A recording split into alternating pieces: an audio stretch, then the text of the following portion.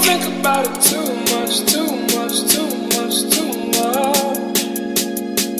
'Cause it's more than just a new lust for you.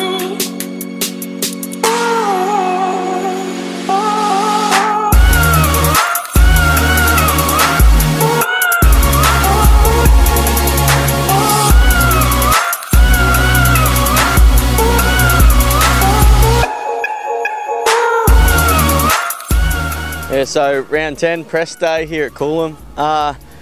We've had a bit of rain, so the track looks really good. I think that it's going to be prepped really good. I can't wait to get out there and give it a shot, but you know, it's crunch time for us. Obviously me and Gibbs are here at press day, so it's going to be a battle from today and just playing a bit of head game. So you know, looking forward to it, and you know, I can't wait. I always seem to go good here at Coolum, so looking forward to getting out the track and just spinning some rubber.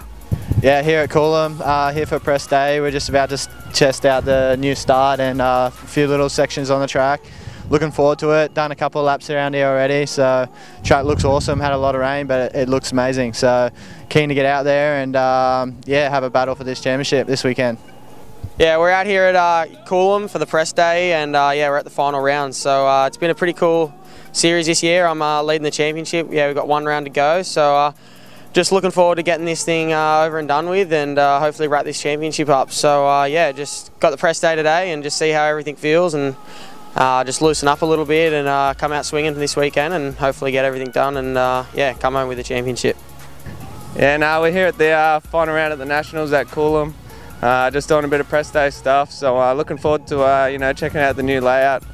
And you know, hopefully having a good day Sunday, 3 good starts and 3 good finishes. You know, I'll be happy and see what happens with the championship.